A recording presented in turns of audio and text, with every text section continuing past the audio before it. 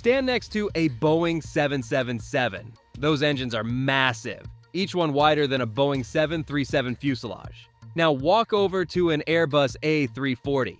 4 engines hang from the wings, but something feels wrong. They look almost comically small, like someone fitted a heavyweight boxer with a child's gloves. While the 777 flaunts turbofans the size of small apartments, the A340's engines seem almost dainty by comparison.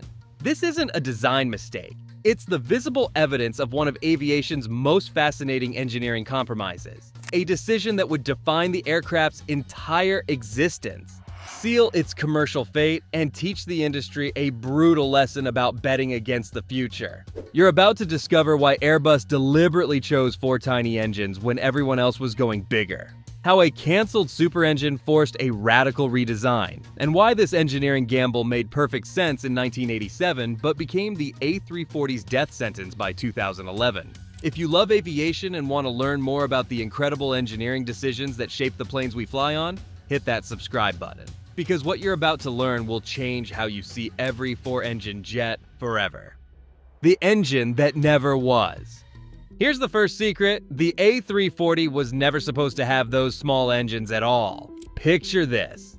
It's 1987. Airbus engineers are designing their new long-haul jet around a revolutionary power plant called the IAE SuperFan. This wasn't just another engine. It was a glimpse into the future. Variable pitch fan blades, an ultra-high bypass ratio of 20:1, geared turbofan technology that wouldn't become mainstream for another 25 years. The SuperFan promised 30,000 pounds of thrust with fuel efficiency that would make modern engines jealous. 2 of these beasts could power a wide-body aircraft across any ocean. Airbus was so confident they built the entire A340 program around this engine. Then disaster struck. April 1987. After years of development and hundreds of millions invested, IAE pulled the plug. The gearbox couldn't handle the stress. The variable pitch mechanism created insurmountable technical problems. The engine that was supposed to revolutionize aviation was dead. Think about that for a moment. Airbus had already launched the A340 program. Airlines were placing orders. The assembly lines were being prepared. And suddenly, the heart of their new aircraft, gone. This left Airbus facing an impossible choice: cancel the entire program and hand the long-haul market to Boeing, or find another solution, fast. They chose option 3, take an engine designed for single-aisle aircraft and multiply it by 4. The CFM56 gamble. The CFM56 wasn't built for this job. It powered Boeing 737s and Airbus A320, narrow-body workhorses, not intercontinental giants. Each engine produced just 31,200 pounds of thrust. A Boeing 777 single GE90 engine, 115,000 pounds. Do the math. One 777 engine could almost replace all 4 A340 engines combined. But here's what's truly fascinating. This apparent weakness was actually Airbus's secret weapon. In 1987, if you wanted to fly from London to Singapore, regulations said you needed 4 engines, period. It was called ETOPS, Extended Twin Engine Operations Performance Standards.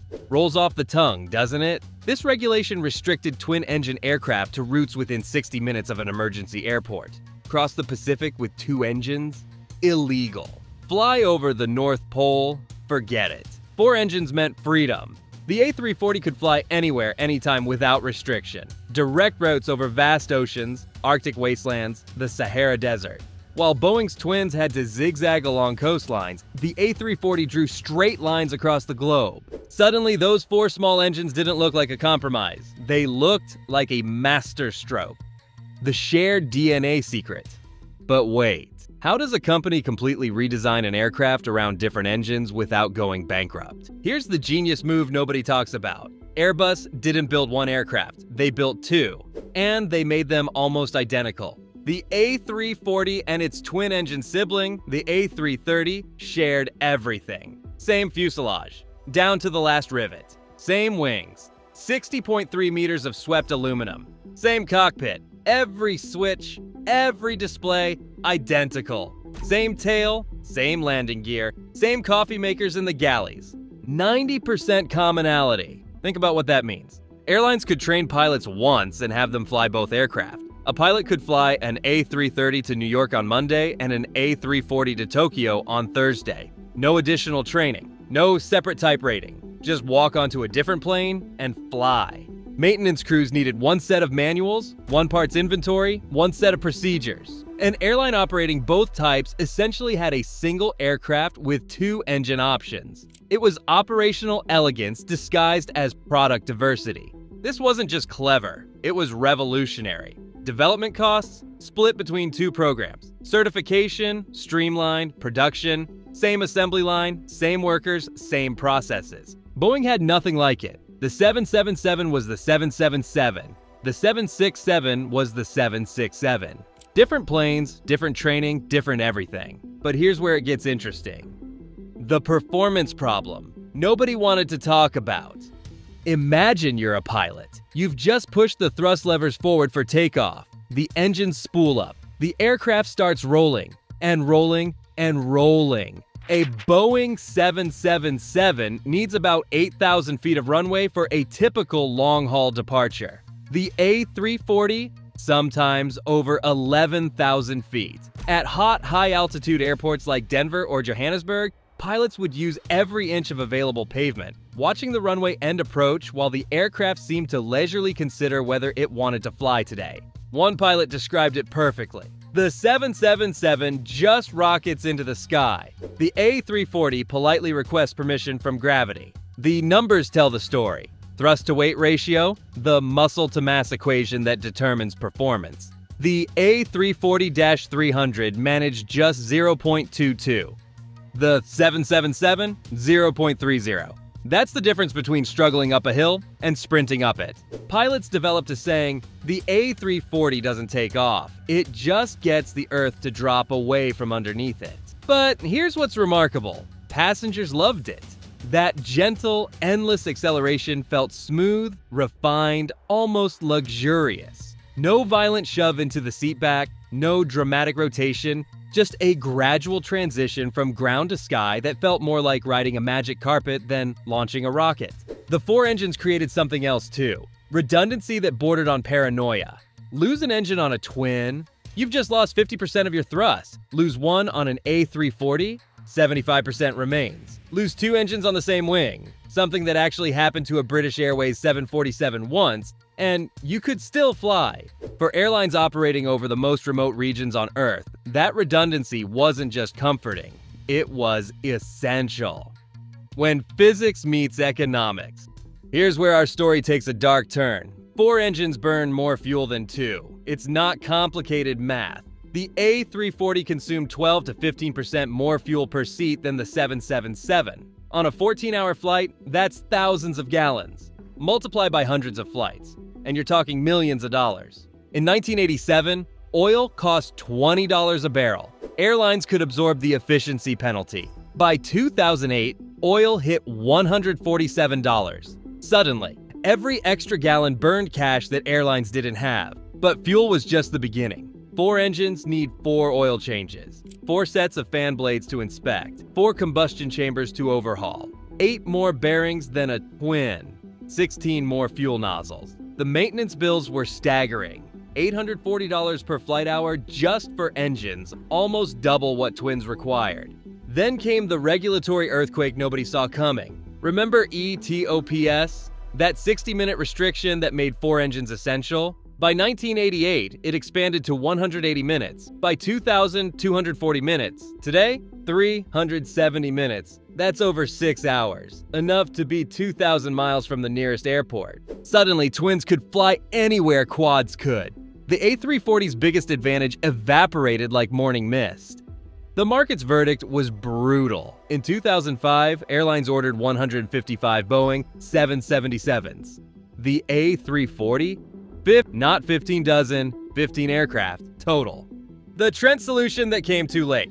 Airbus knew they had a problem. Their solution? Bigger engines. Much bigger. Enter the Rolls-Royce Trent 500. Each one produced 61,900 pounds of thrust. nearly double the CFM56. The A340-500 and A340-600 variants could finally match the muscle of their twin-engine rivals. The A340-600 became a genuine marvel. At 247 feet, it was longer than a 747, carrying 440 passengers distances that seemed impossible. The A340-500 could fly from Singapore to New York non-stop, 9,500 miles without refueling. But it was too late. The damage was done. Airlines had already fallen in love with twin-engine economics. Why operate 4 fuel-hungry engines when 2 would do? Here's a number that tells the whole story. Boeing sold over 1,700 777s. Airbus, 377 eighth ever. The Lufthansa Enigma. So why in 2024 does Lufthansa still fly 22 of them? Walk through Frankfurt Airport at dawn. Watch that distinctive 4-engine silhouette taxi toward the runway. In an age when every other airline has given up on quads, Lufthansa's A340s still thunder skyward daily. The answer lies in a combination only Lufthansa possesses. They own their aircraft outright. No lease payments bleeding cash monthly. They maintain them in-house through Lufthansa Technik, Europe's largest aircraft maintenance empire. They operate from slot-constrained hubs where frequency matters more than efficiency. But even Lufthansa knows the clock is ticking. By 2028, their last A340 will retire, ending an era that began when 4 engines meant freedom and small engines made sense. What really killed the A340? The A340 didn't fail because it was a bad aircraft. It failed because the world changed faster than anyone predicted. When Airbus chose those 4 small CFM56 engines, they were solving a 1987 problem with 1987 thinking. ETOPS restrictions were real. Engine reliability was good but not perfect. Fuel was cheap. The future seemed predictable. They couldn't have known that engine reliability would improve so dramatically that failures would become statistical anomalies, that regulations would evolve to make twins as capable as quads, that oil prices would spike, crash, and spike again, making efficiency not just important but existential. The SuperFan's cancellation forced a compromise that seemed brilliant at the time. Use proven, reliable engines that maintenance crews worldwide already knew. Multiply them for redundancy. Share the design with a twin to spread costs. It was textbook risk management. But sometimes the safest choice becomes the riskiest one. By playing it safe with proven technology, Airbus missed the efficiency revolution that was coming. Those 4 small engines, so sensible in 1987, became anchors dragging the A340 toward obsolescence. The lesson hidden in plain sight. Stand at any major airport today. Count the 4-engine passenger jets. You might see 1 or 2 a day where once they dominated the skies. The A340's tiny engines tell a story bigger than just one aircraft. They remind us that in aviation, like in life, the future rarely unfolds as we expect. That brilliant solutions can become fatal flaws when the world shifts beneath our wings. That sometimes the engine you can't have shapes history more than the one you can. The next time you see an A340, and you better look quickly because they're disappearing fast, remember what those 4 small engines represent. Not failure, but adaptation. Not mistakes, but decisions that made perfect sense until they didn't. Because that's the thing about engineering compromises. They're only compromises until the world changes. Then they become history. The A340 flew with small engines because that's what physics, regulations, and economics demanded in 1987. It died because physics improved, regulations evolved, and economics became ruthless. 4 small engines. 1 big lesson. Aviation doesn't forgive those who bet against the future. Which brings us to the ultimate irony. Remember that canceled SuperFan engine with its revolutionary geared turbofan technology? 25 years later, Pratt & Whitney succeeded where IAE failed. Their PW1000G geared turbofan now powers the Airbus A340 NEO family.